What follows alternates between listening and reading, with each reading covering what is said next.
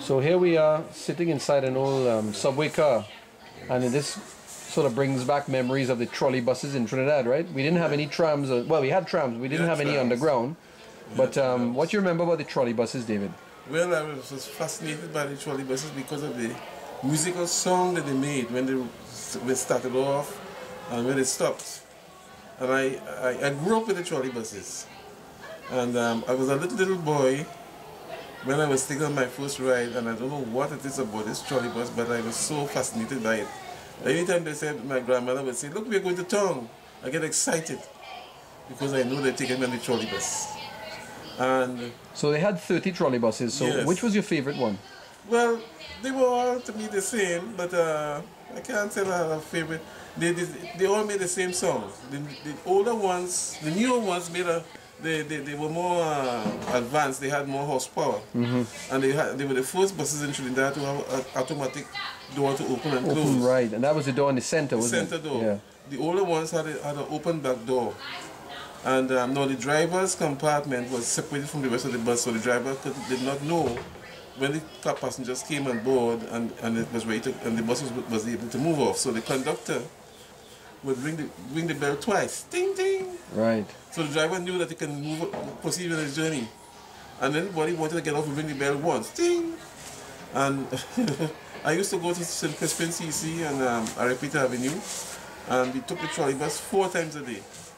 To go to school in the morning, to come home for lunch, midday, to go back after lunch, to come back after school was over on evenings. And you know, I used to take extra private lessons on evenings at the school.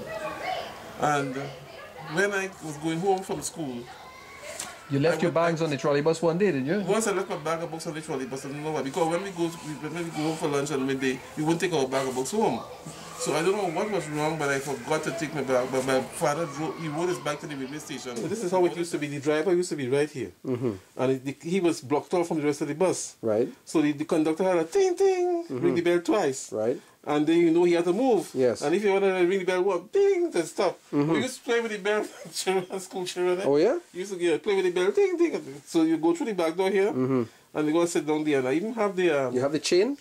I didn't put the chain, but I have the hands to hold on. Oh yes, okay. What I used to do every day, instead of getting off at the stop at Gallica Street, I'll get off at the stop by La Perouse, opposite cemetery, where it was opposite the garage, where they had the trolley buses, and that was T and Tech area there too. Just to look at the trolley buses in the garage. I was so fascinated. Then I used to go around to the back of the garage and look at them again, parked in there, you know. And my mother used to take me and my brother to Cocorit every Sunday after church. We'd go to Cocorit and with the trolley bus. The trolley bus would mark Cocorit Bonds Road. It would go up Tragridge Road, down Tragridge Road, past the Roxy Theatre, into Long Circular Road, into Kathleen Street, down George Cabot Street, and back on the Western Main Road, all the way to Cocorit. And then we turn around. And every Sunday we get that. You remember the time when you pushed ahead of the lady in the trolley bus? Oh. What number trolley bus was that, and what actually happened that day? Well, myself, my brother, and a friend called Kelvin used to live opposite us. He wanted to, we went for a walk to the railway station, and we were making the decision either to go for a trolley bus ride, either by Mokorapo, by the sea, right, or to see his school. He used to go Belmont Intermediate. So I decided, let's go Belmont Intermediate to see a school. So now they had 2 trolley buses here, number 20, I don't remember if it was 23 or 21 or whatever. And the other one behind was number 5 going to Belmont. Right. So I was anxious to get on board, and I didn't wait my turn, and I was rushing to get on board. And I think I bounced this lady, a middle-aged lady. The lady got angry and started to fret. Oh, you only that? You have no manners, and you only done that. Complain and argue. We went us along on the bus, and the conductor came to get the money. And the woman fretting all the way up Henry Street. The woman fretting. She had a little girl with her, fretting. And I did not say a word. I did not answer back because I don't want my father to find out. Right, because you get into trouble in those days. In those days, you couldn't answer back anybody. Right. And from that, I never pushed to go on a bus from that time. I always wait better up to this day. So what was it that made you paint? I mean, which was the first trolley bus you painted? You remember? I was a little boy, I used to go and I painted number 15. Right. That was the sketch that you showed me. Yes, number 15. And then when you after that, which was the one you painted next? Which was the first trolleybus scene in Port of Spain? The true painting you did? Oh, the one with green corner. No, but before that, I did one, and I sold it at Mr. Cat Gallery. I don't remember where it was. I think it was on Park Street. And that's not the one with the gentleman in front picking up. No. Coin in the road. No, before that, I painted one, and I sold it at Mr. Cat Gallery, and that time was Salvatore Building.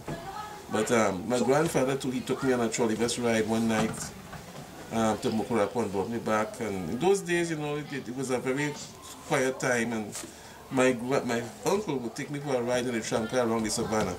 That was the same one that took the photograph? Yeah, right. What was his name again? Uncle Malcolm. Uncle Malcolm. Yes. That was your father's brother? Father's brother, yes. Right. My mother, the last tramcar ride I remember I got, my mother took me to see my grandfather. And Oxford, he used to live Oxford Street at the time, I think. And we were running from a crab.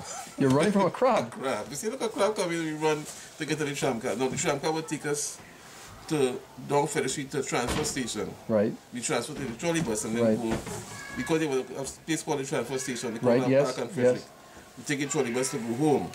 Then the trolleybuses they put a route to Belmont. Right. They opened a Belmont route. One night we were taking a walk, my grandmother and my aunt and a friend. She was studying to be a nurse. So we walk out to where the hospital area was there. Then we took a walk around by Gillingham Avenue there by the savannah, and I saw a trolleybus. I said, hey, look at trolleybus. Because they started running them to Belmont. So my grandmother's sister lived in Belmont, so every now and again they would take me to a ride to see, we used to call her Tanti Nora, to see Tanti Nora in Belmont. And the Norfolk Street was right, not far from the house. The house was on Clifford Street. That's your house in Woodbrook? Yeah? No, in Belmont. Oh, in Belmont, sorry. Yes. Yeah. That's her sister used to live there. Okay. So she lived on Clifford Street, and Norfolk Street was right there near, with a right angle to Clifford Street. Right. So we would see the trolleys up and down going to Belmont Circular Road. They will go up Norfolk Street, turn on Belmont Circular Road, and go all the way back around to Charlotte Street. And there was a Roxy bus. We would take the bus from Woodbrook and Tragwich Road. They come from Roxy. They used to run by Roxy Theatre. And we go to Belmont with that bus. And when the bus coming back to Woodbrook, it will be marked Roxy Corner. Right. It will go, come right along again and turn on Roxy. Yes. And Sundays, they used to run the newer buses. Right. And the older ones will just run to Belmont alone, but on Sundays, they used to run the newer. So the newer buses were the ones with the automatic doors in the center, right. and they ran those on Sundays. No, yeah, they hardly run the older ones on Sundays. Oh, wow. But except the Belmont. Right. But they'll run them and during the week, we'll have rush hour and so on. Right. And during the week, I used to make a study of these buses.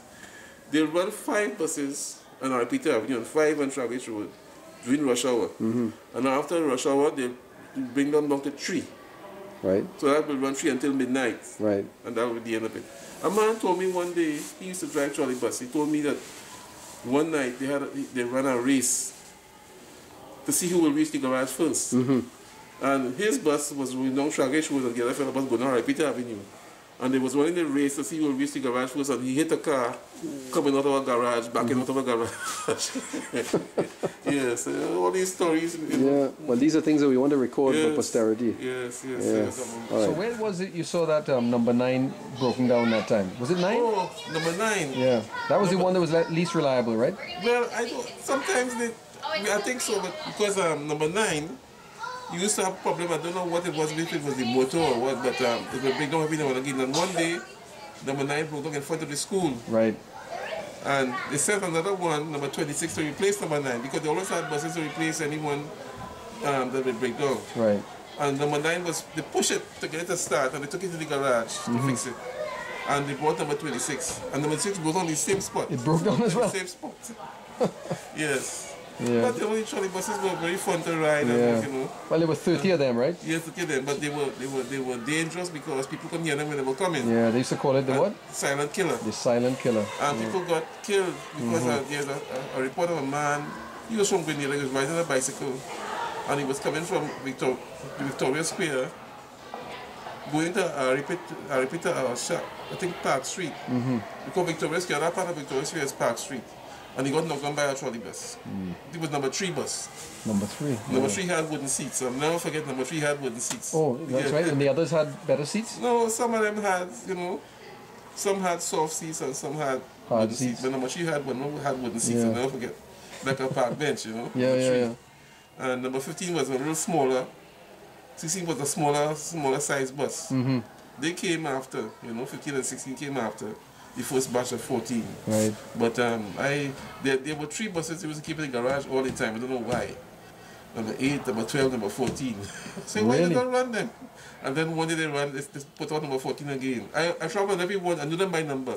You've traveled on every single one of them? Yes. I knew them by number 11. Number 11 seemed to have some problem. I think it was discontinued. They had it there. Right. They took off the poles. And they like, I don't know if they strapped it, but it was. But inside you can see that the wood was, to me, the wood was rotting. I don't know. But maybe I was wrong to say rotting, but maybe the type of wood they used. But the older buses had the interior was made of wood. The exterior was metal, but the interior was wood. The ceiling, and but the conductor was really very ting ting. And yes, and oh my! But that musical song. I hear it on the subway sometimes here in this country, and on the New Jersey Transit trains that use electric going to, I'm not talking about the locomotive drawn trains, but the ones that use the overhead wires. Right. They have a song like this, similar to the Trolleybus. Yeah. Although they're more powerful. I drove on trolleybuses in Canada, but they didn't sound like the one in Trinidad. Right. I was disappointed. I said, why? I said, this is not what I know. Yes. Yes, that musical song, man, I will never forget that. I used to hear it again one day. As a little boy, I used to imitate it, but no one can, the voice can't do it.